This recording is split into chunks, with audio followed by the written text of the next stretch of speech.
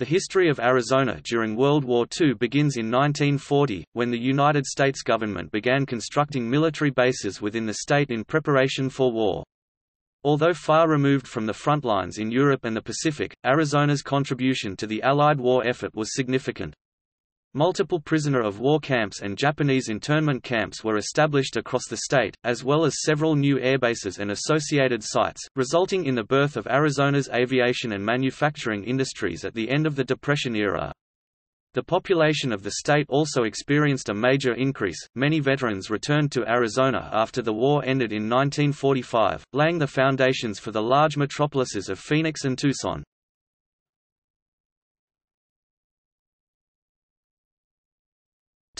History.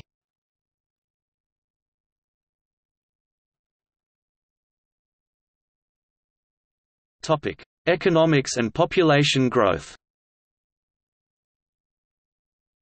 Before World War II, Arizona's main source of income was generated by the 5C industries: cattle, cotton, copper, citrus, and climate, which flourished after the beginning of the 20th century and the World War I era. However, the collapse of the stock market in 1929 and the ensuing depression eventually put the state into a period of decline. According to James E. Sherman, the beginning of the Depression era created a whole new string of ghost towns in Arizona as people left to find opportunity elsewhere. The situation went mostly unchanged up until the beginning of the war in 1939. Once it seemed as though intervention in Europe was inevitable, the federal government authorized the military to build new bases in Arizona, which would be used mainly for training purposes. With the overnight construction of airfields and other war-related infrastructure, Arizona's economy began to shift away from the 5 Cs to a modern, aviation-driven, manufacturing and technology-based economy. Following the Japanese attack on Pearl Harbor, Hawaii, on December 7, 1941, the benefits of participating in the war actively added to the already recovering economy. Although the cattle, cotton, and copper industries began to bustle once again, manufacturing eventually took over. In 1940, the gross income for manufacturing was $17 million. By 1945 the number had grown to $85 million, and by the 1960s manufacturing had become the state's #1 income-producing industry. The population of Arizona, particularly in Phoenix, swelled as a result of the war, and it was the new military installations and associated manufacturers that provided the impetus for the growth. Many veterans who were stationed in Arizona during the war returned after the fighting was over, having found it to be a good place to find work and raise a family. In 1940, the population of Arizona was less than 500,000, but by 1950 it had grown to 750,000. The population of Phoenix in 1940 was 65,000. By 1960 it had become the largest city in the Southwest with a population of 439,000.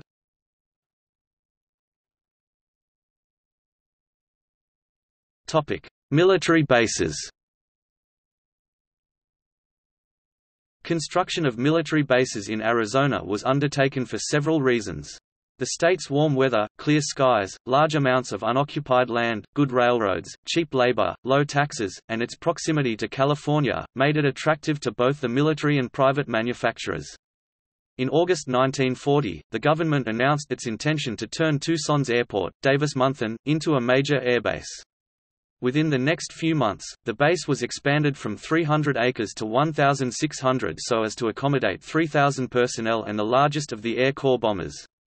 Consolidated Aircraft established a plant at Tucson Municipal Airport to modify bombers flying in from San Diego, Fort Worth, and Detroit. Two other bases were also built nearby, Ryan Field, located west of Tucson, and the Marana Field, located north of Tucson, near the town of Marana. In February 1941, the city of Phoenix purchased 1,440 acres of land for $40,000 and then leased it to the federal government for $1 a year.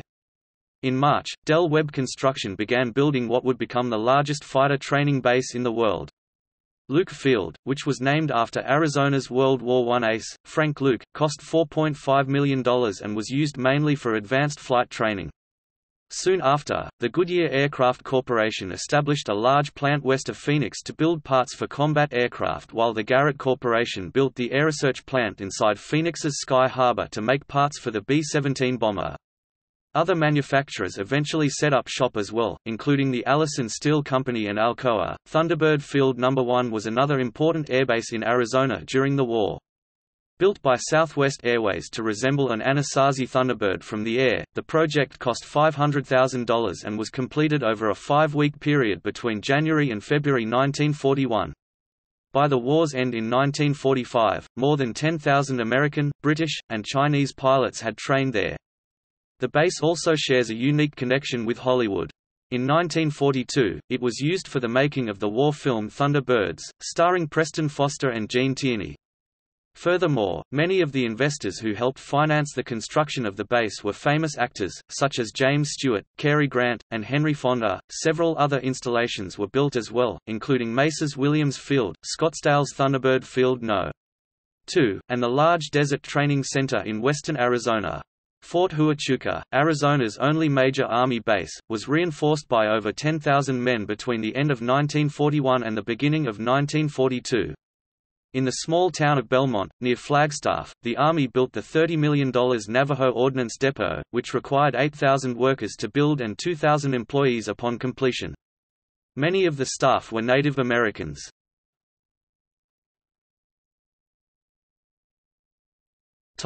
Internment camps. On March 18, 1942, President Franklin Roosevelt signed Executive Order 9102, which created the War Relocation Authority for the internment of Japanese Americans. Most of the internees were from the West Coast states of California, Oregon, and Washington, and they were sent to a series of 10 camps distributed across the country. 2 of the largest camps were located in southern Arizona. The first of the camps was the Poston War Relocation Center, which was built within the Colorado River Indian Reservation, near the town of Poston, in early 1942. The second, the Gila River War Relocation Center, was built shortly thereafter and located in the Gila River Indian Reservation, near the town of Rivers. Both eventually blossomed into the third and fourth largest cities in Arizona during the war, with populations of 18,000 and 13,000, respectively. The Gila River Center was considered to be one of the most relaxed out of all 10 camps, being that many of the administrators were sympathetic for the internees.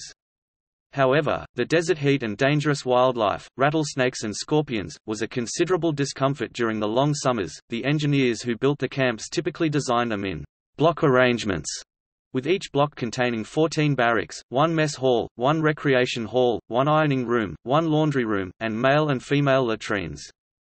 Other structures included warehouses for food, workshops for vehicles and equipment, administration centers, schools, libraries, hospitals, post offices, and canteens.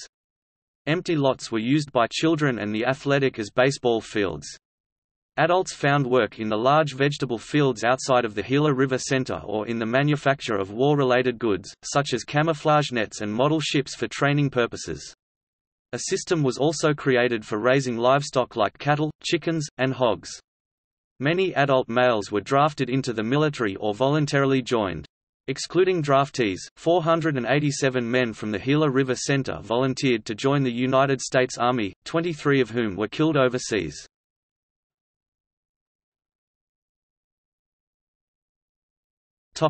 Prisoner of war camps.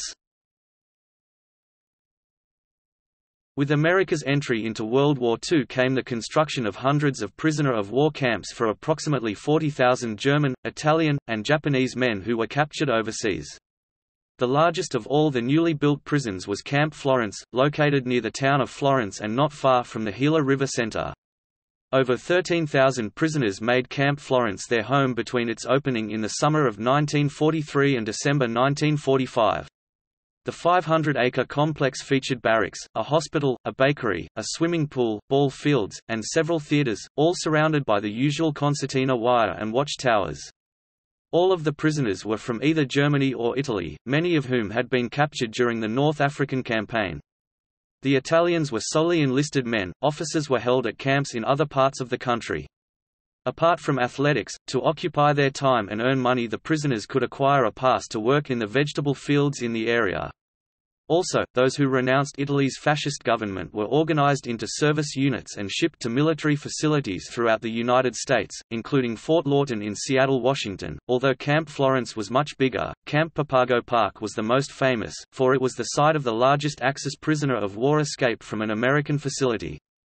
Located near Phoenix, Camp Papago Park had a maximum population of 3,100 and consisted of 5 separate compounds, 4 for enlisted men and 1 for officers. Both German and Italian prisoners were admitted at first, but by January 1944 the facility had been designated for use by the former only. The Great Papago Escape, as it is known, occurred on the night of December 23, 1944. While other prisoners were distracting the guards with a Christmas celebration, 25 Germans, most of whom were from the Kriegsmarine, crawled through a 178-foot tunnel they had painstakingly dug and fled into the desert. Several hundred soldiers, FBI agents, and Papago Indian scouts were mobilized to search for the Germans, and all of them were eventually caught over the next few weeks without a single shot fired. Most knew they had very little chance of getting back to Germany and were found in Maricopa County. However, a few did attempt to make the journey to Mexico. On January 1, 1945, 2 unnamed prisoners were captured by Papagos less than 30 miles from the border. Soon after, Captain Lieutenants Friedrich Guggenberger and Jürgen Quare Faslam were captured within 10 miles. One group of 3 men even built a collapsible boat to sail down the Gila River, but, to their disappointment, they found the river mostly dry and ended up leaving the boat behind. The final holdout was Captain Jürgen Wattenberg, who was captured over a month after the escape. Instead of heading south, Wattenberg and 2 of his subordinates, Walter Kozer and Johann Kramer, made shelter out of a cave in the mountains north of Phoenix. From there they explored the area and even dared to venture into the city. According to author Ronald H. Bailey, Kremler pulled off the most bizarre caper of the entire escape. Every few days he would make contact with one of the German workers sent outside of the camp's perimeter and exchange places with him. The exchanged prisoner would spend the night in the cave with Captain Wattenberg while Kramer slipped back into camp. Inside, Kramer would gather food and information. To deliver the food he would either join a work detail and escape again or send it out with another worker. This continued for some time until January 22, when a surprise inspection revealed Kramer's presence in camp. Kramer must have given his captors information because on the following night Kozer was captured by 3 soldiers at the abandoned car used to hide the provisions.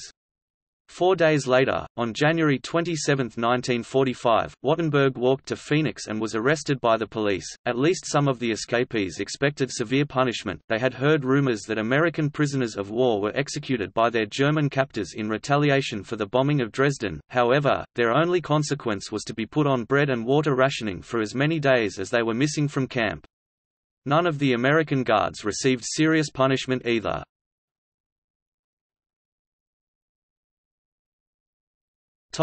Hispanics.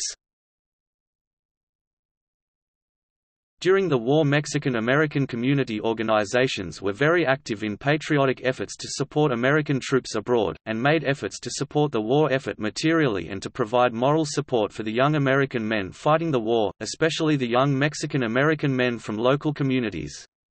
Some of the community projects were cooperative ventures in which members of both the Mexican-American and Anglo communities participated. Most efforts made in the Mexican-American community, however, represented localized American home front activities that were separate from the activities of the Anglo community. Mexican-American women organized to assist their servicemen and the war effort. An underlying goal of the Spanish-American Mothers and Wives Association was the reinforcement of the woman's role in Spanish-Mexican culture. The organization raised thousands of dollars, wrote letters, and joined in numerous celebrations of their culture and their support for Mexican-American servicemen. Membership reached over 300 during the war and eventually ended its existence in 1976.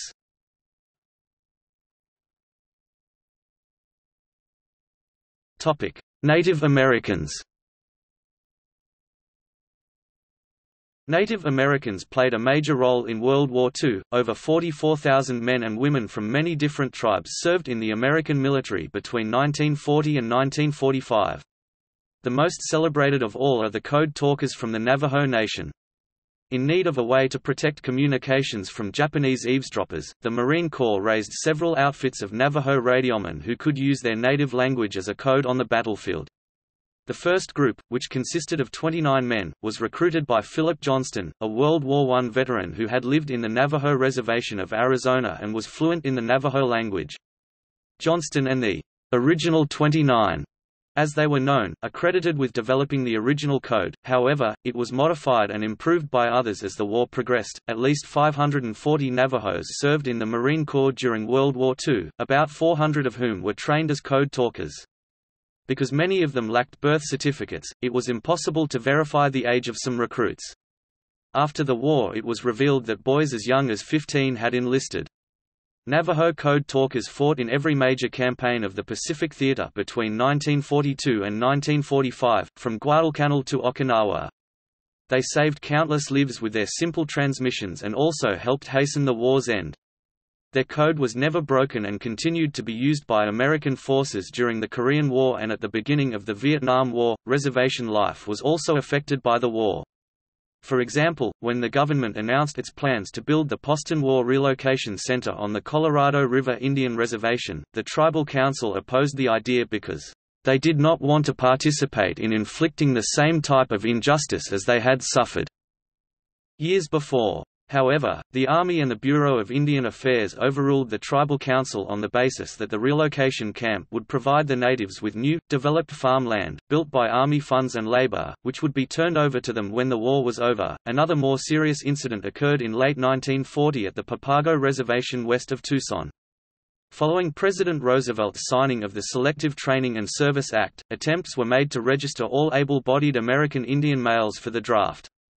This did not sit well with the Papago leader Pia Makita, who refused to allow his fellow tribesmen to register because he did not recognize the United States government. Federal authorities knew that Pia's followers were mostly illiterate and therefore ineligible for the draft, but Pia was unaware of this and resisted.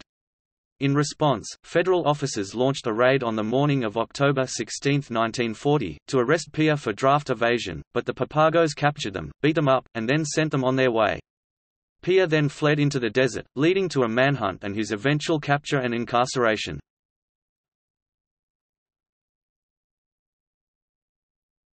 The Phoenix Massacre. In what is usually referred to as the Phoenix Massacre, at least 14 people were killed or wounded during a violent confrontation in downtown Phoenix between soldiers of the African American 364th Infantry Regiment, officers from the African American 733d Military Police Battalion, and local civilian police. The trouble began on Thanksgiving, November 27, 1942. According to the official Army history of the 364th Infantry, a soldier, reportedly drunk, became involved in an altercation with a woman at a café in Phoenix. There was a disturbance, so MPs were called in to arrest the soldier. Another group of soldiers, also from inside the café, witnessed the arrest and protested. A crowd formed and the MPs each fired a shot into the air to try and disperse it.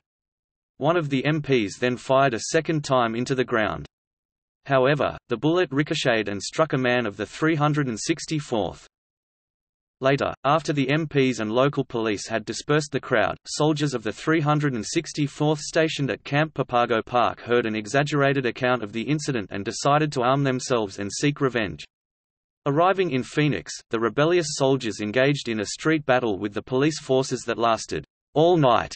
Although figures for the number of casualties are disputed, the history of the 364th says that 2 soldiers and 1 civilian were killed and 11 others, mainly civilians, were wounded.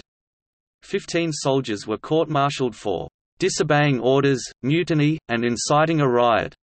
One man, Private Joseph Sipp, was sentenced to death. However, President Roosevelt intervened in his case and had his sentence commuted. The others received prison sentences of up to 50 years. The story of the 364th Infantry was not yet over though. Transferred to Camp Van Dorn, Mississippi, men of the 364th were involved in another shooting with MPs on May 30, 1943, resulting in the wounding of 2 other soldiers. After that, the regiment participated in the Louisiana maneuvers and was then shipped away to the cold and unexciting Aleutian Islands, largely because of the incidents at Phoenix and Camp Van Dorn. This incident was known as the Camp Van Dorn slaughter.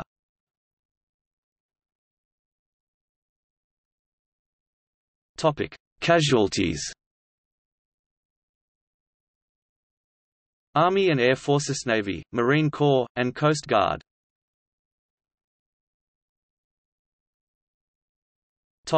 Gallery.